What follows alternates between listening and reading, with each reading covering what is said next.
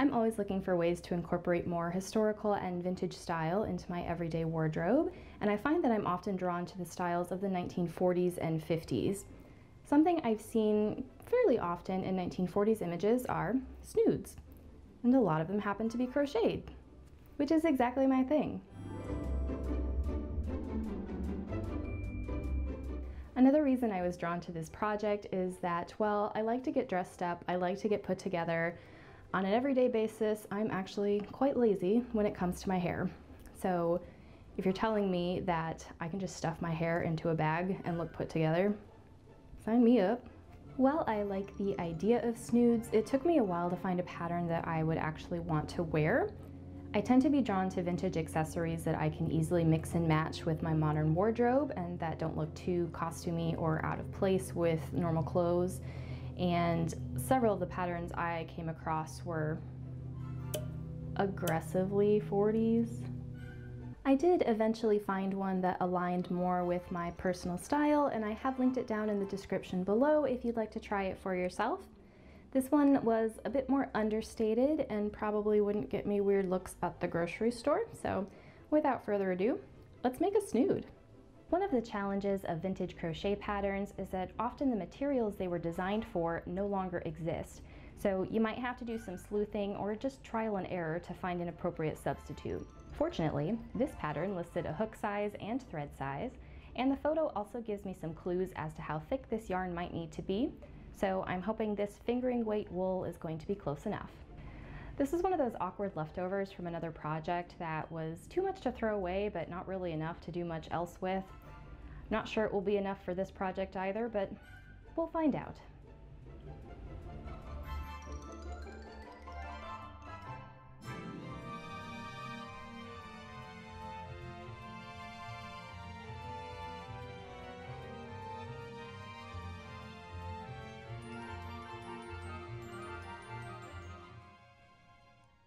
So this isn't right. I know better than this. I should know not to watch TV when I'm working on a brand new pattern that I'm not familiar with, because I make mistakes and then you get this weird half square, half circle situation. It's really not the pattern's fault. The pattern is actually quite simple and easy to follow. If you've ever made a beanie before, you can make this pattern. It's basically the same idea, just using a different stitch and make it much looser. Where I ran into trouble, instead of making the increase in kind of like a spiral so it makes a nice circle, I keep increasing in the same stitch here, which is making a corner instead of a circle.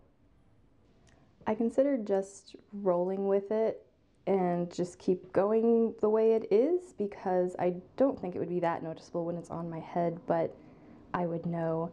And I want to do it right, and I want to make something nice that I'm going to be proud of, so it really didn't take that long. It was pretty quick to work up, so I think I'm just going to frog it and start over. And I'm not going to have the TV on this time. I'm going to pay attention to what I am doing and do it right.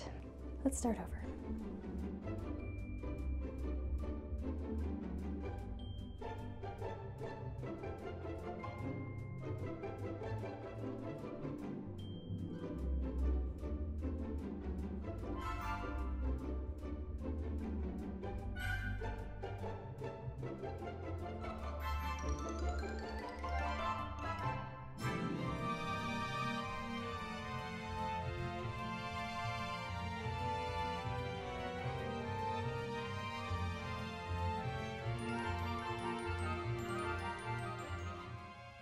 Attempt number 2 is better. This pattern doesn't give you the stitch count, it just tells you what the stitch is and tells you to keep doing that, increasing as necessary while keeping the piece flat. It looks like a sea creature.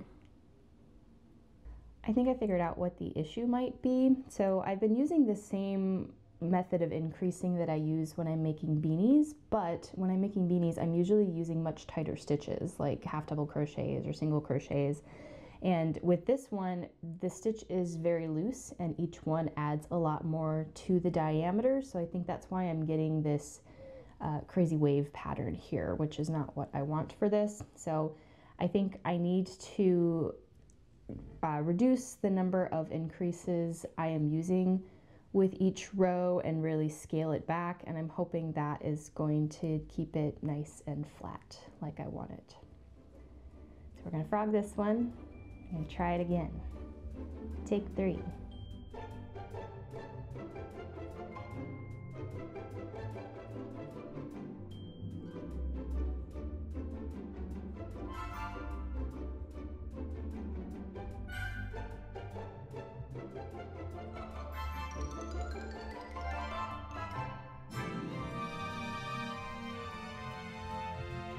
Sweet, sweet success. Something that's been fun as I've been working with more historical and vintage crochet patterns is sometimes they teach me new stitches, and this happened with this pattern as well. This snood pattern uses what they call a loop stitch, and it's really simple to do. You start from a regular single crochet, and you are basically going to make a single crochet again, but what you're going to do is you're going to pull the loop out, and the pattern says to pull it out about 1 inch.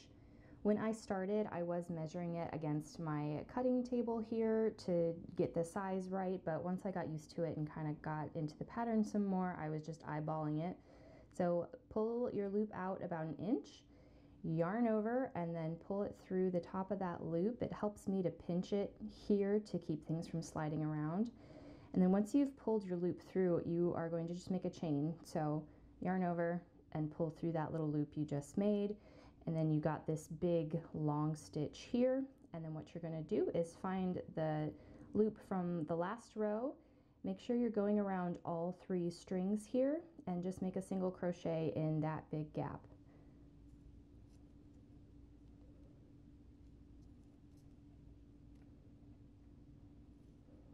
And that's it. That's a loop stitch. And you're just doing that all the way around. Alright, the pattern says to stop increasing when it reaches 9.5 inches in diameter, and we are there. Next steps are going to be a couple rows, just keeping the stitch count the same to build up the sides, and then we're almost done. This is all the yarn I have left. Getting a little nervous about this, but we're going to keep on keeping on, and this might be some intense yarn chicken. I have to apologize for any fan noises or dog panting noises you might hear in the background. We are in the middle of a heat wave and we are very uncomfortable, aren't we, buddy? Yeah, we don't like this weather. No, we don't. I'm almost to the end of the pattern and I don't think I'm going to have enough yarn. After you finish widening the crown to the 9.5 inches that they said, you're supposed to do 7 more rows of loop stitch, just keeping the count even. I am at 5 rows, and this is how much yarn I have left. And after we do the loop rows, we have to do another row of single crochets around some elastic, which is actually what's going to keep it on my head. I'm afraid that if I continue with the loop rows as the pattern says, I'm not going to have enough for the single crochet row. I thought about maybe seeing if I could find some more yarn in my stash that was a similar color and size to this, and I don't. All the other pinks that I have are either too thick or they're a cooler shade of pink, and they didn't look good together. So what I am going to do instead, I'm going to forego the last 2 loop rows like the pattern says and just go to the single crochet rows. I think it'll still fit fine even if I'm making it a little shorter than the pattern says. We're going to keep going. We're almost there. It's so hot in here.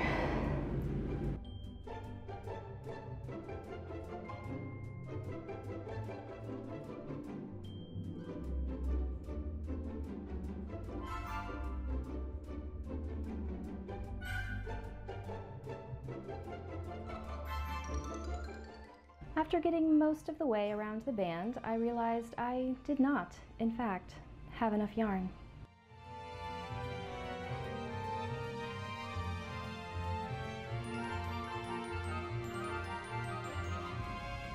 The pattern says to make 10 single crochets in every loop stitch. My snood is going to have 5. All that remained was to weave in the ends, and then I had a snood.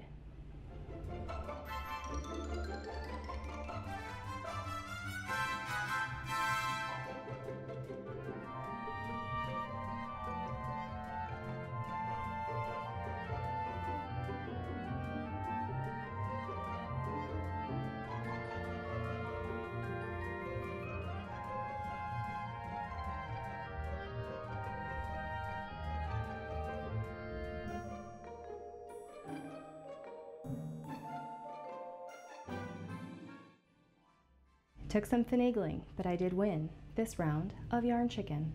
And I was able to squeeze a finished project out of some tiny scraps from my stash. I think it's going to take some more practice before this becomes my go-to lazy day hairstyle, but for a first attempt, it came together pretty quickly, and I do like how it looks. This is what I was expecting, so happy with that. I did pin it at the top to help it stay more securely, and it does feel very secure right here. The back, not so much. I don't know if it's because it's actually insecure or if I'm just not used to having something hanging at the back of my neck like this, but I'm kind of worried if I move my head too sharply that my hair is going to come flying out. We'll see how it holds up throughout the rest of the day. In the future, I will use a hairnet for this. I think one that might help with making it feel more secure and helping it hold its shape. Also, I've got some escape attempts in the back here, so I think a hairnet might make it a little bit neater, so I will try that next time. If I were to make this again, there are a few things that I would do differently. Well, the wool worked fine for this. If I do this again, I think I will use cotton thread or cotton yarn. Cotton tends to be a little bit less stretchy, and so I think it might help it hold its shape better and keep things a little bit more secure and in place. I will also make sure that I have enough yarn to finish the pattern as it was written. I don't miss those 2 loop rows that I skipped, but the band does look a little bit messy because I don't have full stitch coverage around the elastic like the pattern called for. Although, honestly, if anybody is close enough to me to actually see that, they're standing too close and I have other problems. So I might also use different elastic. I used a spandex cord, which I think was stretching out and then not bouncing back. I didn't get this on camera, but twice I ended up pulling out the elastic and re-knotting it to make it a little bit smaller because I think it kept stretching out too much. So if I were to do this again, I would use a stronger elastic for the band. While I did make a lot of mistakes along the way, I am happy with how it turned out. It was actually a really simple project. It wasn't like the pattern was very, very easy. I just made some dumb mistakes. Anyway, if you enjoy projects like this, I do have more plans for vintage crochet as well as history bounding, sewing, and bookish content. So if that sounds like your cup of tea, maybe give this video a like, subscribe to the channel so you can see what I've got coming up in the future. Until then, thank you so much for spending time with me today. I hope you have a lovely rest of your day, and I will see you next time. Goodbye.